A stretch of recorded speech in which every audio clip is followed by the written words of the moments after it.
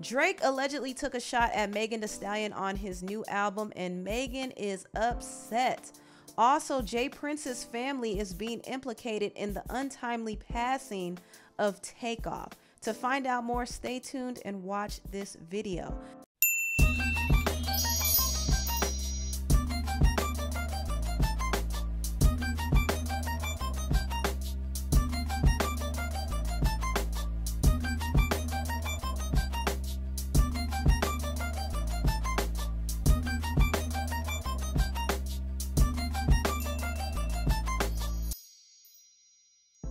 Hello everybody, welcome to the Empressive channel.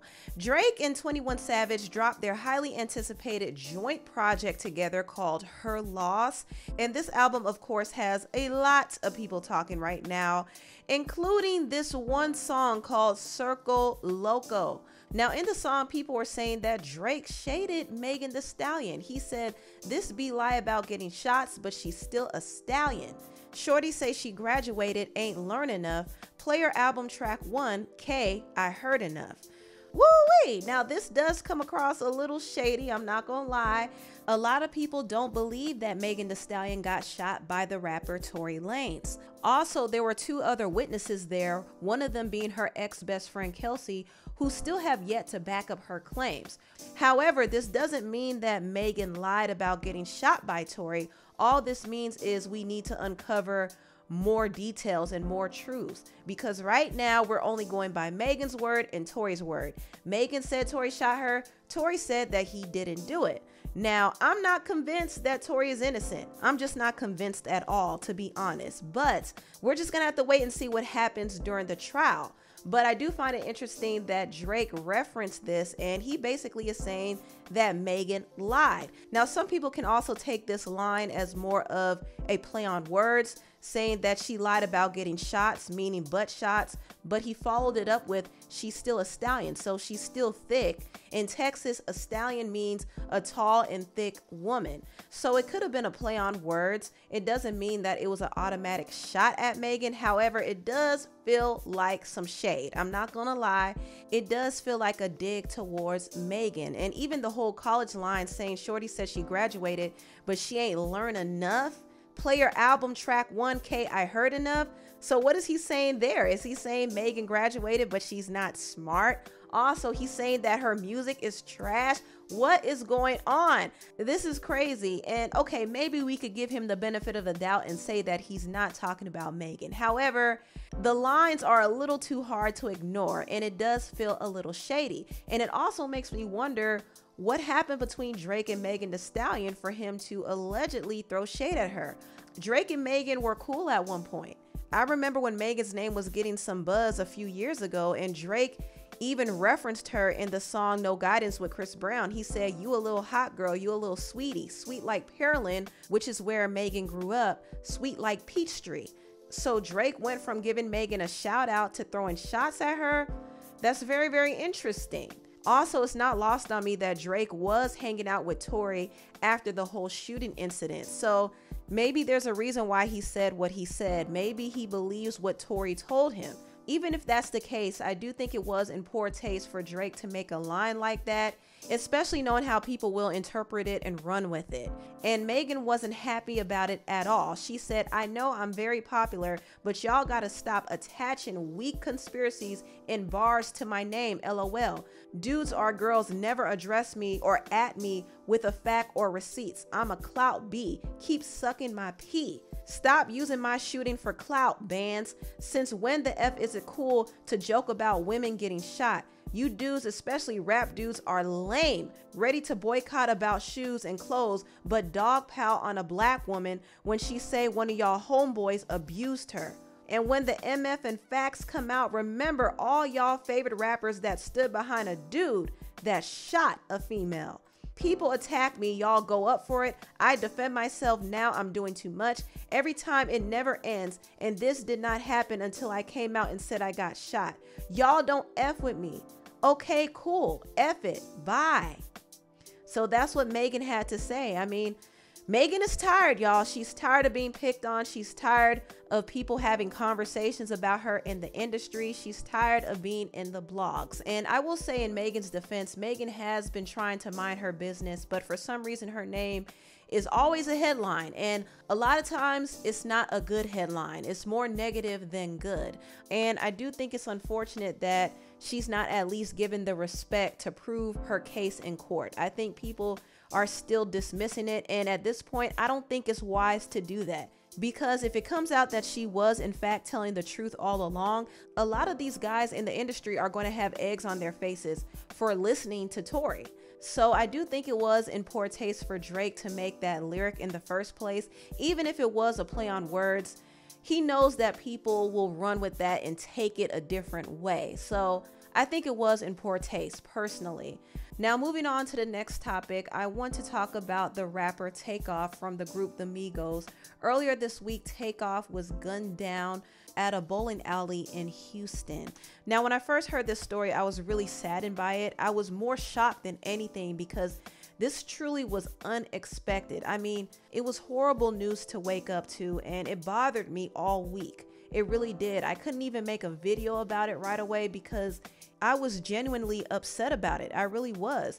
And I'm not the biggest fan of the Migos, but we can't deny their impact on hip hop. We can't deny that they are one of the biggest rap groups of all time. And Takeoff was also one of the most talented members in the group. Let's be real, he was the best rapper in the group. I mean, even though Quavo and Offset have a lot of charisma, and I think Offset is also talented as a rapper as well, we could all agree that Takeoff was easily the best rapper. And not only that, he was humble, he was unproblematic, he was out of the way, and he always minded his business, which is why it was really sad that he was the one who had to get shot in the midst of all of this. He didn't deserve it at all. And I was just bothered by it, not only because he passed, but I was bothered by the circumstances around it. I feel like it was completely unnecessary. It was a senseless death.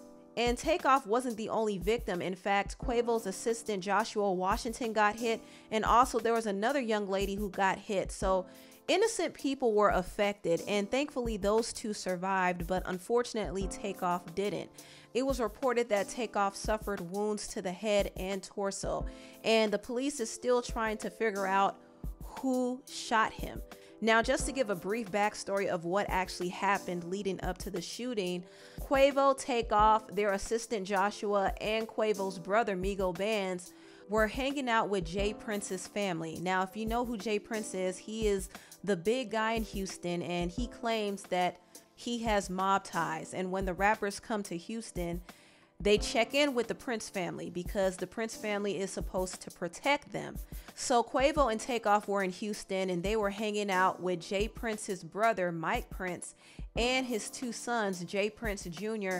and Jazz Prince. And they were hanging out at a bowling alley party, and Quavo lost a dice game at the party. And there was an argument that happened between Quavo and Mike Prince.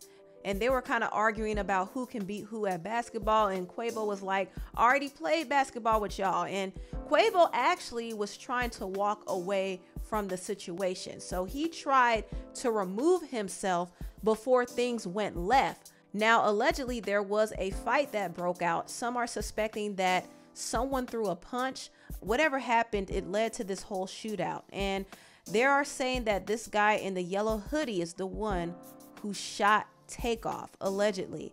Also, Quavo's brother and business partner Migo Bands is being suspected of hitting Takeoff on accident.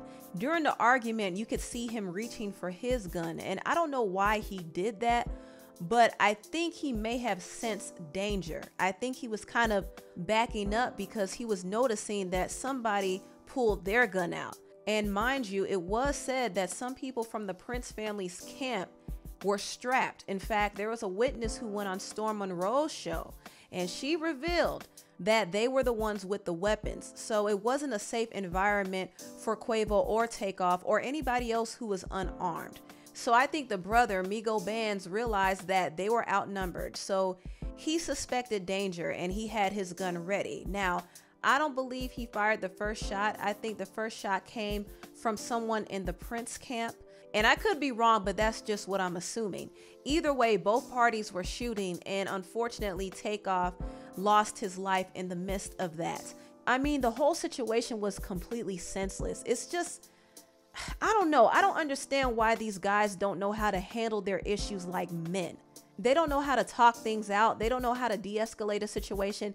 They don't even know how to throw hands. They can't even fight for real. All they do is hide behind their weapons because that's what makes them feel powerful. But really, they're all very weak, and men like that deserve no respect. Now, Jay Prince did release a statement, and this was a long statement. I'm not going to read through it, but there were some words in this statement that raised my antennas. Now, he said this: I consider myself a man that's quick to listen and slow to speak. Therefore, whomever is responsible for putting that bullet in my little nephew's head, let it be known that you can't hide behind me, beside me, or anywhere near me, because I don't tolerate dumb stuff. So I think Jay Prince was speaking in code word here. I think he was saying that it's possible that one of his people might have been the one who fired that shot to Takeoff's head.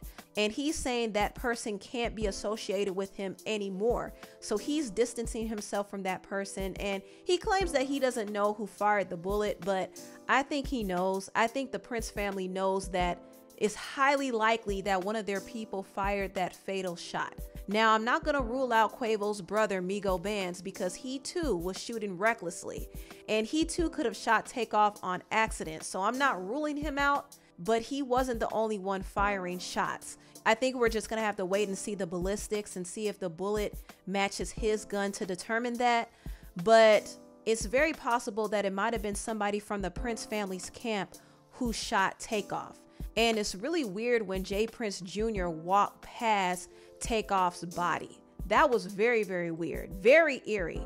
And a situation that was kind of eerily similar to this was the situation involving Duke the Jeweler. Duke the Jeweler was in Houston, and he happened to be playing dice with Jay Prince Jr. as well. And he too was gunned down. And this was after he won $100,000 in a dice game against Jay Prince Jr. So the fact that he too was gunned down after being around these people is highly suspicious, and it makes you wonder, well, what is the Prince family really doing? Because they claim that they're protecting these rappers, but clearly that's not the case. It's all just really, really suspicious, and the family can't be trusted at all. But overall, this situation is just super sad. I'm so sad that Takeoff lost his life for no reason at all. It just sucks. And I do want to say rest in peace to him. And also I want to send my condolences to his entire family. I also hope this situation can bring Quavo and Offset together again. I know they were at odds. I know that they allegedly were fighting over a girl. That hasn't been confirmed though, but they were fighting over something very frivolous, and they probably had a battle of the egos, but all of that doesn't matter. I think at the end of the day, life is short, and they need to really appreciate each other while they're still on this earth. Anyway, tell me what you all think about this video down below. Please like, comment, and subscribe, and share this video if you care. Thank you so much for watching, and I'll see you next time. Bye.